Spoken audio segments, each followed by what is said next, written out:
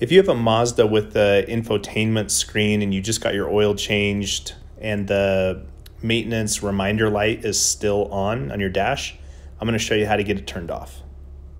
So you'll get to the home screen on your infotainment system and move over to applications, and then scroll down to vehicle status monitor, and then down to maintenance, and then all the way down to oil change.